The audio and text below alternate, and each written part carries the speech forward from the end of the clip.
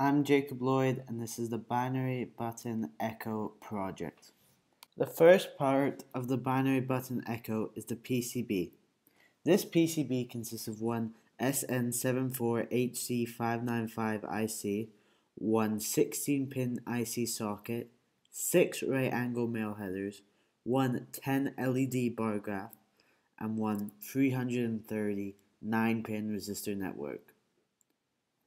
This PCB is connected to one Arduino Uno Rev 3, which is connected to a laptop through a USB 2.0 cable. The other part of my Binary Button Echo is my breadboard.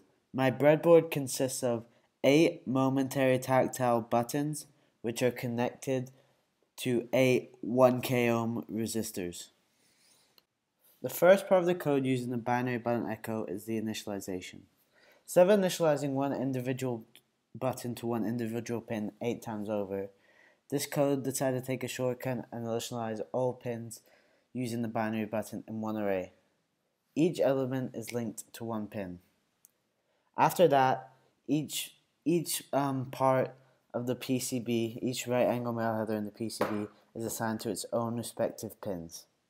Then the U and 8T types num count and binary num are initialized to 1. These will be used later for our loop.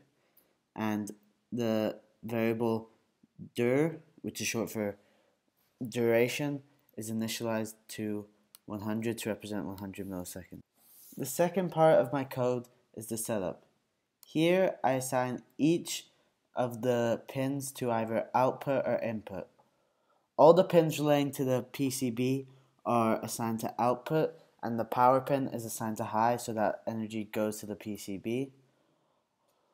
All pins representing the buttons are set to input because they will be taking an input. This is done in a for loop. The final part of my code is the loop. In this loop, I use a for loop to calculate the binary value of the buttons being pressed. After this value is calculated using while statements and if statements, this value is then added to the variable result, which is of the type byte. This result is then